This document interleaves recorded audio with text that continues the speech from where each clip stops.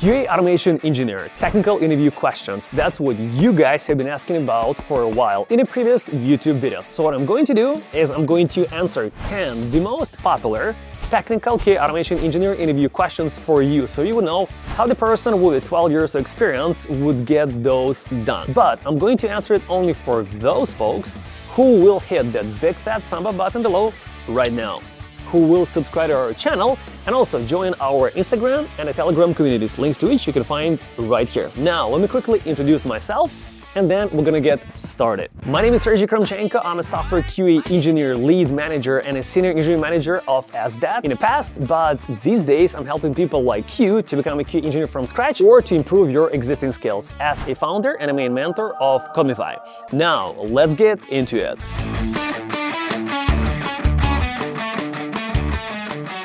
Question number 1. What are the best candidates for the test automation? Or which test cases would you automate first? Well, you should always think about why are you automating things? Number 1, because you want to get rid of the huge amount of manual job, right? You want to get rid of that chunk of the job. And how do you do that? You automate the most repetitive tasks. Those tasks that you run on a daily basis, every single day or as often as possible. And those are usually regression tests. So, very first candidate is regression suite. Number 2, you should always think about a business logic. What is the most important for your business?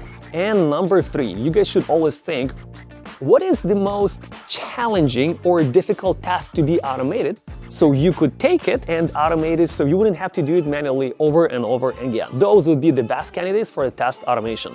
Question number 2, what is a page object and how do you implement it? Well, first thing first, page object is a programming design pattern. It speaks for itself. Page object model. So we grab a page from the user interface that looks like this and we put it in the terms of code. We pretty much translate it into code where we create all of the elements such as buttons, links, text fields, etc. And we put those in a classes or in a class or object. And we create helper methods such as login, such as logout, such as register. So instead of you manually clicking navigate to a login page, you clicking on the username, typing in your username, clicking on the password, type it in your password. You create one method or a function called login and you simply copy paste it in multiple places where you need to use it. So this is a page object model. That's why it's called page object, because we're creating a copy, an object that looks like the page, but in terms of code, and we can later reuse it. And how do you implement it? Well, I kind of partially already described it. You take your page that looks like this, where all of the selectors or locators are visible, and you would convert it to something that looks like this, where it's pretty much a human-readable language. And by the way, if you guys are interested in learning automation and in going through up to 84 rounds of interview preparation throughout 3.5 months test automation course, I'm actually hosting one at Codify. So if you're interested, I'm going to leave a link right below this video. Let's continue. Question number 3, and this one will mostly be related to Selenium WebDriver versus Cypress and a Playwright, because implicit and explicit wait is something that is already automatically taken off in most cases for Playwright and a Cypress, but in a Selenium or Selenium-based frameworks, you will still need to worry about it. Implicit and explicit waits. What are they? Implicit wait is a wait for the particular amount of time where we say, hey, wait for this locator or this selector for as long as that. So what it's going to do, WebDriver is going to be waiting for that element to appear on the page and constantly checking for it. As soon as it appears on the page, it will not look for it anymore. So it's not a thread sleep in Java or pause in Cypress. It's implicit wait. Explicit wait, on the other hand, will wait for very similar thing, but it will wait for that element to be either clickable or visible or etc. for a different status of that element, not simply for it to appear on a DOM.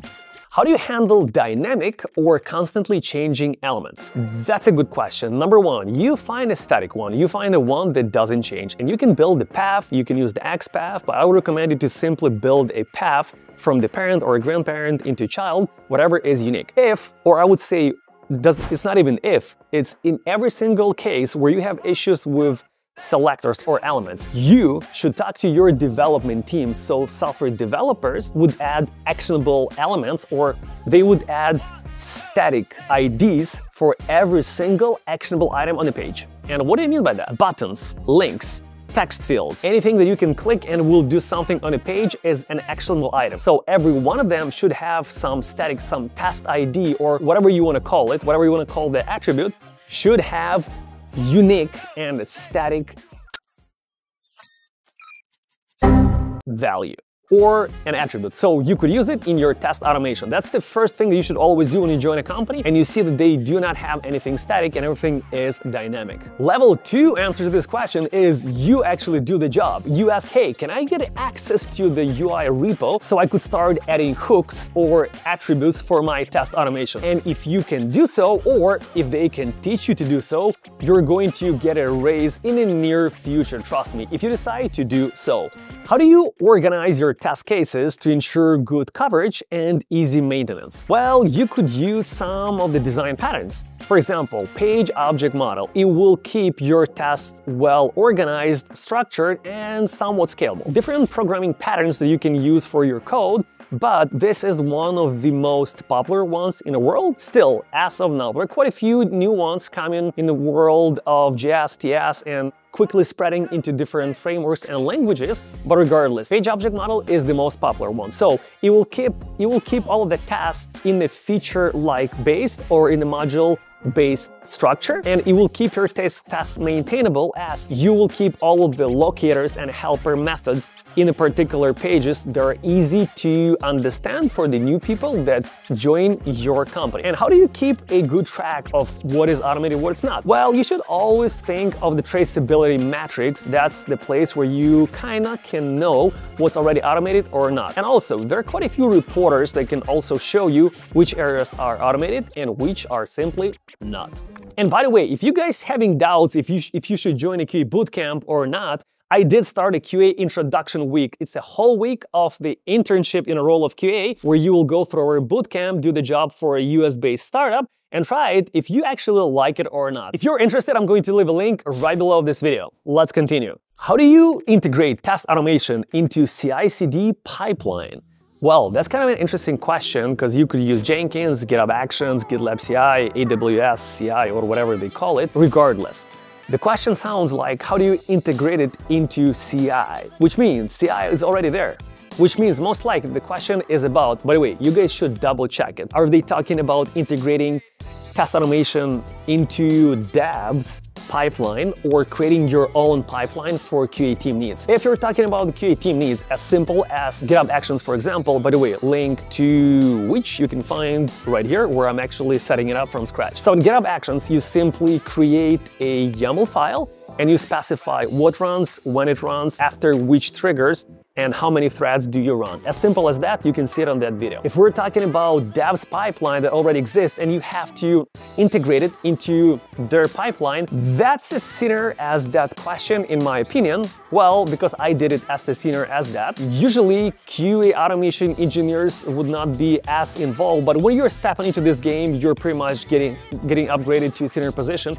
In majority of cases, some companies will be mid-level, but anyways, if you want it to be integrated into dev's pipeline, number one, you have to talk to devs, see who created it, who maintains it. Most likely they're gonna have to do that, or even DevOps team. Sometimes, as I did it in the past, you could also do it as an SDAT QA automation engineer or senior SDAT the way I was. You would have to chit-chat with the dev team, understand their workflow, have a meeting with them to understand how you can integrate it, where exactly it will fit, where exactly reports will be shown, and who will be checking those reports. Are those reports going to be checked automatically to continue CICD process, or is it going to be a manual step to check all of the test automation results and only then click button to release your software to QA environment or staging or even prod?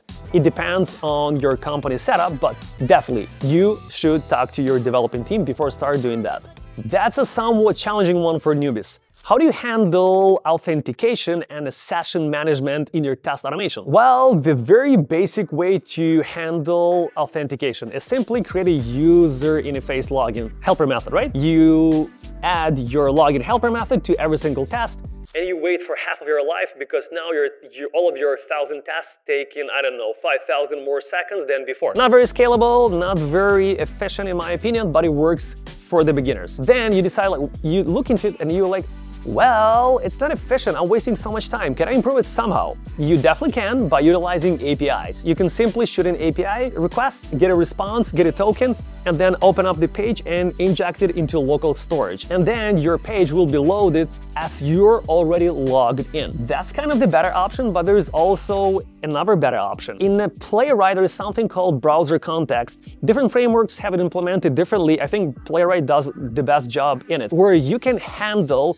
browser context, which means you log in only once, you get that token stored in a local storage, everything that you need is stored in the browser, and you pretty much copy the browser context from one page, you paste it in another page, you refresh it, and everything is already loaded. You don't have to even send a request and get a response. Even though API is a very fast way and a very efficient way, browser context is even a better way to handle your authentication and session management. The next two are going to be quite challenging for newbies. This one sounds like flaky tests. How do you deal with them? How do you troubleshoot them? And how do you debug them? Walk me through step by step. This is, I would say, mid to senior level question where I would ask a lot of questions first. Number one, you have to analyze what is happening, why is the test flaky, and where is it flaky? In the CI or in your local? Is it flaky in the headless mode or in the headed mode? Is it flaky when you run all the tests, only single file, or only single test? When you answer all of those questions, you will very likely, I would say in the 70% of the cases, you will likely understand why are those tests flaky and why are they failing. If you did not, you should always look into user interface. I had quite a lot of flaky tests in my life, and I can give you some of the examples. User interface. Whenever you have a certain side of the screen, or whenever you start using scroll method of WebDriver IO or WebDriver any frameworks, you will show a scroller bar on the right side. And that scroller bar might be covering one of the buttons. It did happen to me like 7 or 8 years ago. The other case is when an extra parameter passed into form data before sending API request is causing to create 2 objects instead of 1. That's kind of insane, but check your code, make sure there is nothing extra. So flaky tests will honestly depend on quite a lot of things, and the last and the worst case in my life that I had in flaky tests. I couldn't find out why are some users failing randomly to log in until I have actually wrote a loop and ran it 100 times until I found out that every 20th, 30th, 50th time it fails. It's a flaky backend for the login. So it took me a while to figure that out, but even the backend can be flaky. So guys, before you start digging into your code and to find out why is your test flaky, make sure it's not a user interface or actually a backend that is flaky. This girl got it, and that helped her to get a job offer. I did torture her for 2 weeks. I told her you have to automate CRUD, which is post, put, get and delete. She did automate it. She spent 2 freaking entire weeks, and guess what happened afterwards? Well, she went for an interview in Europe and she got exactly same challenge, and she solved it in only 2 hours because she did suffer for 2 weeks. She did say she hates me, but then she said she loved me because that helped her to get her job offer and to get 40% raise. Make sure to watch her story because she did share a lot of secrets how to get a job and how can you guys also get a job. Now, I want to thank you for your time, and I want to ask you guys to tell me which were the most interesting interview questions that you did receive throughout your career. Thank you, and I'll see you next time.